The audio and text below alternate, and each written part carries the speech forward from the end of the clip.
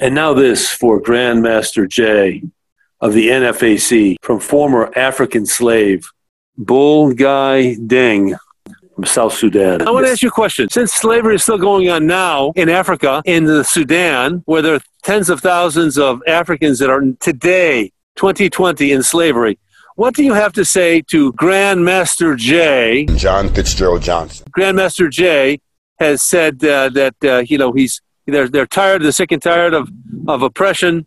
What invitation can you offer Grandmaster Jay about going to Sudan and going to Africa to free the black people in slavery today? I would ask him if he's very concerned about the slavery. I think he should contact me and my team so we can go to South Sudan or maybe go to Sudan and help those who slave. And also we can go to Libya. That's where this problem is.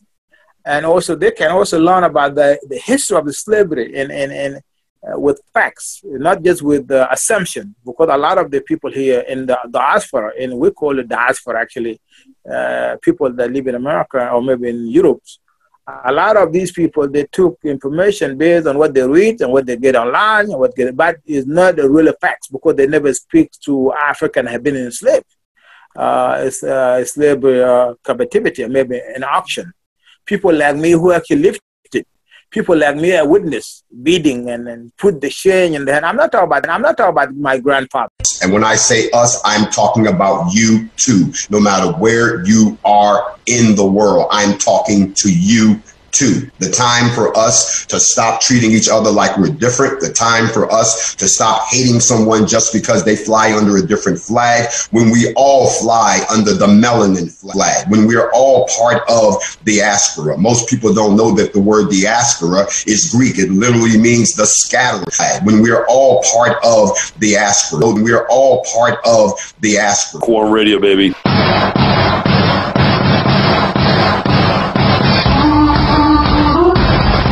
QUORUM Radio, WRMI, on with Bull Guy Deng, who is currently campaigning for president of South Sudan and lives currently in the United States. He's lived here since 1999, and for him, life in the United States is a huge change, because as just a young boy, Bull Guy Deng, his small Awal village was attacked early one morning by thousands of mujahideen on horseback armed with AK-47s and with machetes. They killed the older males and many of the women. The rest, along with the children, were beaten, rounded up, and forced to march on foot to Deng, Sudan, near Darfur. A few weeks later, 7-year-old Bull Guy Deng was sold to Ali Abdullah, a wealthy landowner there.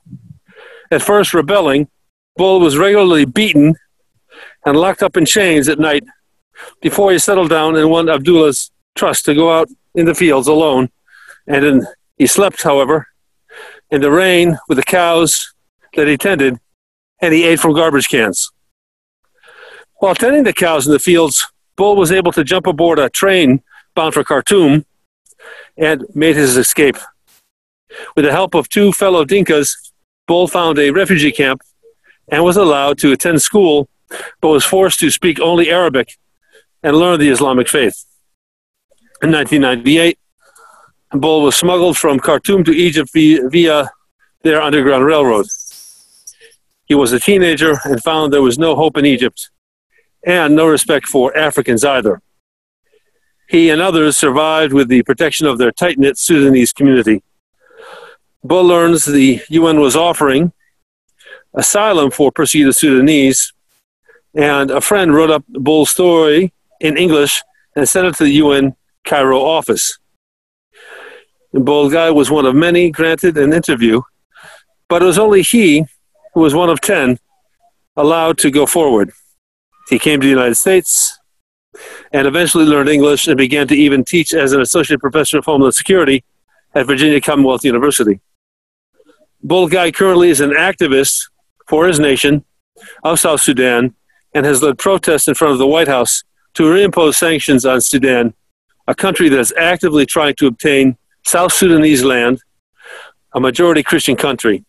Bull Guy knows that Islam equals slavery, and infiltration until an entire nation is in chains. Bulgai is a published author also who has written these following books: The Legacy of African Freedom Fighter, children's books by J. Tinsley, Cobb, Freedom, A Lost Boy, His Cows, Their Journey, Arab, Racism in Kush, and Bulgai Deng's website for all of you to take down and notice is kushdemocraticmajority.org. That's www.kushdemocraticmajority.org. Bulgai Deng, welcome to Quorum Radio. How are you today? I'm doing good. Thank you for having me. That's fantastic. Well, listen, you've got an incredible story. Sadly, there are so many other people who don't have a voice. They're currently slaves in Africa, slaves because of Islam, and they're living in precarious situations just like you did when you were just a young boy. What's the message that you want to tell Americans right now, gripped by the Black Lives Matter movement, gripped by, demands for reparations? What's your reaction to all this? Thank you, Bill, for giving me a chance to speak. And actually, have you learned from my bio that the struggle that I went through and I made it to the United States. And my message to the Black Lives Matter and the rest of the U.S. American citizen is that slavery still exists. Slavery still exists in Sudan. Slavery still exists in Mauritania. And slavery still exists in Libya right now. So in Africa, we still have a slavery. And no one is trying to address this issue, except someone like me who was given a chance to come to the United States. Now I have a voice to speak up and share my story with you and the rest of your audience. And the majority of slaves right now, they're still in the market and action, and they have no voice. So I'm here to speak on behalf of those who are still in captivity right now in Sudan and all over Africa, particularly in North Africa. And these are the issues that I believe that America should pay attention and to look at this slavery still exists in Africa right now. And that is my message. When it comes to Black Lives Matter, I think also they should focus on this issue. That yes, we have a concern in America, but we can address this concern in a legal way. Racism, we can address this, and we have a system here in America that can address this issue in a legal matter, and it could be fast and address this matter, whether police brutality or other concern, the way we live in the U.S. But the big issues now that slavery has been going on for 400 years ago still exists in Africa, and no one is willing to speak about this. The African leaders ahead of the state, they failed to address this issue. The African activists, they refuse not to address this issue. The churches, they refuse to address this issue, and this issue is still going on. And this is not just a kidnapping issue. This is a slavery that still exists. When the attackers have been organized by the name of Islamic faith to come and attack Africans, to wipe them out and take their land away from them, and take that woman to be used as sexual manner. And these are the issues that have been going on, son, and they said they never stop. And when I was kidnapped, I was with more than 700 kids and women and children and girls. And I was a little bit young. I did not realize maybe there could be more. And the attackers been doing this beyond 1987. They've been doing this in 1998 and 1993, and it go on until 2000. So you could imagine how many kids have been enslaved in Sudan, and they've been smuggled from the south to the western Darfur all the way to Libya. And this has been going on from the desert very much to Libya to Mediterranean Sea. So this has been going on for a long time. The question I want to ask you is, so you want to become president of South Sudan. Tell me what you want to do for your country. Tell me what you want to do to be able to make it into a stable African state. What I want to do, I want to stop the war that's going on in the country. The war that was designed and organized by the government. The government is the one actually designed the war by using the ethnic tribal line to divide the community and to divide them and to rule them. So the system that actually it was well organized after we got independent from the North, the same system that we left in the North is still the same system we have in South Sudan. Because most of these revolutionaries who were fighting at the time, a lot of them adopt the Islamic culture and the Arab culture and used to kill their own African citizens or to oppress their own citizens. So we believe that we have to stop the war to bring the peace to the country. And instead for us to do that, we actually demand the people of South Sudan, they have to have a voice because that the one who can choose the leader, can elect the leader. In order for us to do that, we need to call election for the South Sudanese to elect our own leader, because democracy is something that we fought for in 1983, because most of South Sudanese, they fought so they can be free from the Arabism and Islamism, so they can have their own Christian nation where people can be allowed to vote freely. That was the intention of the war. So now they have their own land. It's a time for them to be given a chance to choose their leader. And that is the issue that we are focused on. We believe also South Sudan could be a basket of Africa, where actually development, it could be the main factor. We'll be able to build and put education in place, education system, and also the facilities of Medicare and other things that the African women and children need. That's the thing that we are focused on it in my campaign. These are the things that we mentioned that we can do for them. Now the government that we have, they failed the people of South Sudan. The corruption that very much is become a way of life in South Sudan by the South Sudanese elite is something we have to stop the corruption, because the corruption is the one destroy the country. These are our focus. We have a lot in our plate that we have to pursue to bring a peaceful nation of South Sudan. Are there also, I want to ask you a question, Golbai, are there any products made by South Sudanese that people can buy on Amazon or that they can buy from a foundation that can help raise funds? Is there anything that you know about? No, actually, and this is one of the reasons we believe that South Sudan as a sovereign nation is supposed to have their own products. And the government felt after we got independent, most of the money that was given by the international community, and particularly the United States.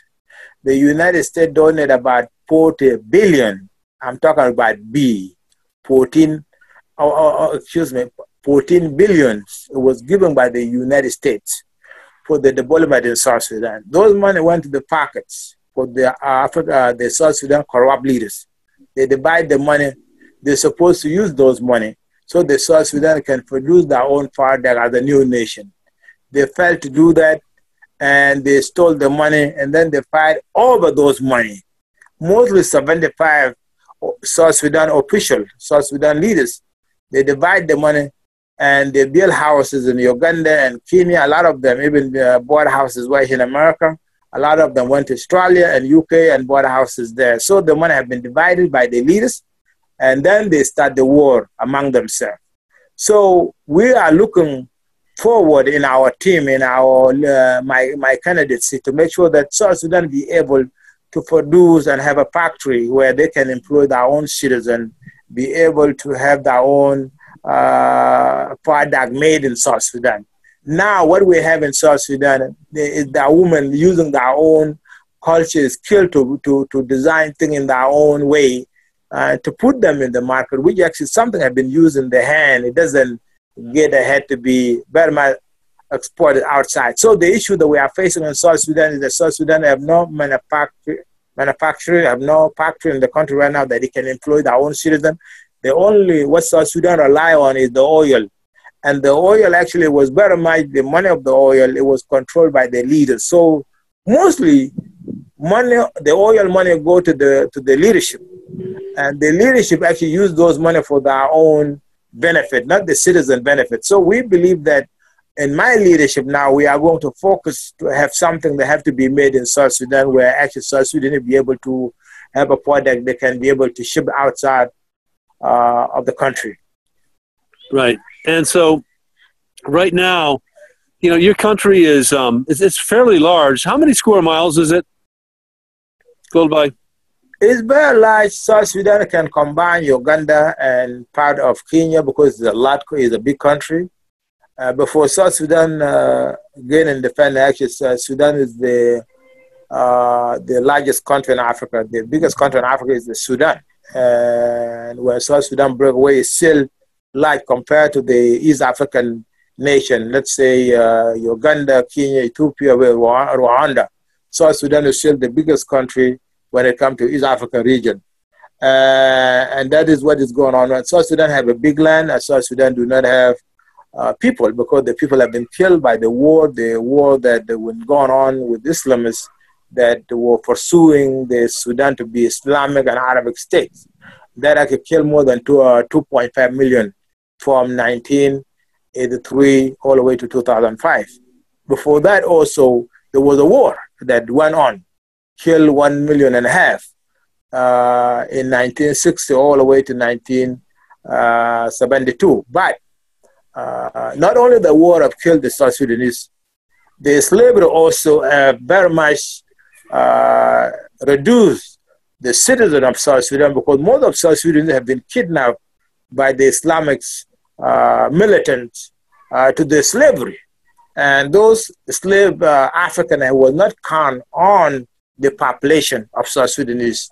And that's been going on from 1700 all the way to 1800 and been even beyond 700. So if you calculate it, you talk about millions that have been taken to Arabia, and a lot of them end up dying. They did not reach Europe because they have been used as a domestic labor. A lot of them die in the Middle East. They didn't make it to the Europe. But let's say the population of South Sudan have been killed by the Islamic militants and the Arabs, fundamentalists. To this day, we're still fighting that. It never stops, and it will not stop. So let me ask you a question. I have a question. So how many people currently live in South Sudan? But we're based on census of 2011, it would say about 14 million. 14 million people. 14 million people. But during the time of war, now a lot of them went to. Sure. A lot of them went to very much to East African region, and a lot of them right now, the refugees came, about 2.4 million are living in refugees camp, and that in Uganda and Kenya. So you would say that roughly, if that a lot of people now live in refugees camp, it means that what we have now is about maybe 10 or 11 million that live in the country. Right. And okay. Well, let me ask you this about your country. It's in terms of agriculture. How important is the agricultural sector of South Sudan? Is it a fertile country? Is it a country with very productive farmland? Yes. South Sudan is very productive agricultural land, and that's what South Sudan is good at it. And is flat land, have no mountain, very much. Is a plat. So this land is very much is agricultural land, and that's how South Sudan has been living for centuries and millennium through agriculture. They did not have factory manufacturers, and even when the Sudan was actually, the country had been controlled by the government of center of Khartoum. They never had a chance to control the South Sudanese. South Sudanese, they were independent in their own way. They feed themselves through the agriculture. Agriculture is the main factor in South Sudan. If South Sudan has to get ahead to become a nation, that wealthy nation, they need to rely on agriculture. And that actually very much is the main income, and the main could be the main factor of the country to move forward. And because the land of South Sudan produce sort of any very much thing they have to relate to agriculture could be produced in South Sudan. And that's why it's so important for nation to go back, not to focus on oil, not to focus on gold and uranium and other things, the animal resources. Also is another income in South Sudan, because South Sudan have the largest animal in Africa. Whether you talk about elephant, you talk about the deer, you talk about the lion, you talk about other things. So these are exist in South Sudan. So these animal resources and also the agriculture are the main factor that South Sudan can move ahead without focus on. Oil could be another factor as well, but oil should not be the main focus. Now, the government of South Sudan use the oil as the main focus, which can bring the income to the nation. Now left the more without jobs, you cannot create the jobs that the South Sudanese can rely on. They say South Sudan do not have been a way to form agriculture in a nation where, let's say tractors and other things were not brought by the government. Now the South Sudan is still using the traditional way of farming by using their own hand to form their own agriculture, their own food, so they can be able to produce for their families. So the majority of South Sudan are still using their hand right now than using tractors. As a nation that's supposed to rise, they're supposed to work with other nations and bring tractors that they can be able to use to benefit, to have the citizen, but they never done that. A lot of the tractors, that few of them was brought, was used by the elites. The leaders are the one benefiting, using them for their own benefit. So it was not the citizen that benefit from it. So that the nation, very much, the leaders do not care about their own citizens. That's what's going on in South Sudan. Well, okay. So listen, thanks a lot, Golbai Deng, for being on Quorum Radio, WRMI. Your website again, I guess, is kushdemocraticmajority.org. Kush is spelled Kush, kushdemocraticmajority.org. Yes, and yeah. Well, I was going to say, Guy, that if we go back centuries, if we go back before the American Revolutionary War, if we go back to, the 17th century, the 16th century, the 15th, 14th century, there was a tremendous amount of slavery involving white European victims. And they were seized in their countries by Muslim slave raiders from North Africa. And they sought, and they were successful in many cases, they took away thousands of Europeans into bondage in Africa. Well, tell me, why is it that Islam does this? That is a good question you asked me. That have been the tactics of the founding father of Islam, which a lot of people call him Muhammad. Yeah. He was a founding father of Islam. He was a warrior. He actually defined Islam based on fight. You have to win by kidnapping, enslaving. That is the faith that most of the Muslim believers share, and that it was written also in their books. There's nothing that does not lie about it. You speak Arabic like me, I will tell you the truth. These have been written in their own Quran, and they've been practicing this as a way of life. Most of the slavery have been going on in Africa before even Europeans arrived to Africa in 9th century. It was very much the Muslim faith in practice slavery in Africa. Even when the European arrived during the Queen Victoria leadership in the United Kingdom, they find themselves out that there was a slavery going on in Africa, and the African will be wiped out, when Africa used to be described as the darkness continent. And they were kind of shocking. And most of the explorers, Europeans that went from United Kingdom, they were forced to take a slave with them, because if they don't do so, their life was in danger too. They have to at least to take a slave with them to Europe. That's how the Atlantic Ocean slave trade started, because some of Europeans actually had been forced to take a slave, because back then they need money. And most of the African, they were used as domestic slavery in Africa from 9th century all the way to 14th century. This before Africa, and whether the region called Sudan today, back then used to be called Nubian, or you call Ethiopia, you call it Kush. Even the Uganda territory had been going on in Egypt. Egypt actually been benefiting from slavery because they use out the income for them, because the slave was investment for them, basically, and to Arabians, particularly in the North Africa. So the European also, they've been a victim. But in many ways, in many cases, when it comes to Africa, we actually we were not able to address the issue of the Islamic slavery, slave trades, because most of the African leaders felt the history of Islam, they felt the history of the Arabians, and they focus on Europeans that the African was taken to Europe. Yes, this is the culture of those Muslim faith. It's still going on, and it never stops. So, and that's why I'm here today. I didn't come to America because I know America. I didn't come to America because I had money. I did not come to America because I have uncle or cousin. I come to America because I was seeking for protection, because I was not protected in my own country, in my own land. So now I'm here to become the voice of my African slave women and children.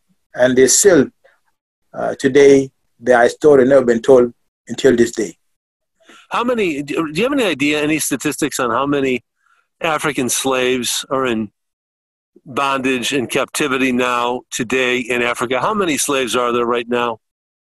You know, according to, in my own situation in Sudan, according to Christian International Solidarity, who mostly released some slaves in 2000 and go back 2001, 2005, there were actually more than 35,000 young men and women still in the captivity in Sudan. That alone in Sudan. Amazing. We talk about, yes. So that is the number, according to Christian Solidarity International. It was actually involving to actually convene the slave master to release the slave and to go home to their own motherland in South Sudan when South Sudan got independent. The Christian Solidarity International was kicked out from the United Nations because for advocating for African slaves, because the United Nations, most of the majority of the Arab nations, they feel embarrassed because this organization was actually telling the truth and was kicked out from the United Nations very much membership when it used to come and advocate the United Nations Security Council about the slavery in Sudan. So he got kicked out. So that's the numbers in Sudan, but when it comes to Africa, it could be large. It could go to 1,000 and even to 1 million, because most of the African, they are in bondage right now in Libya, and they are way to Europe, they are way to Italy, they are way to Germany. A lot of them, they've been enslaved in domestic slave, and they use and they sell them in the market. And one African man and woman, cost about $400 or maybe $600. It depends who you bought in that market or you buy in that market. So these are the issues that are going on right now, and the African are not talking about this.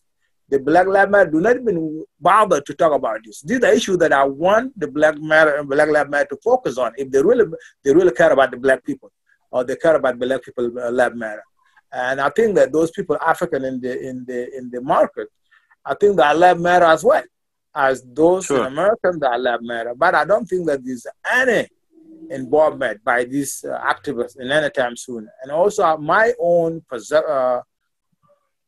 observation based on what is going on in America, I believe Black Lives Matter does not represent the African American concern. It represents the interests of those who want to destroy America.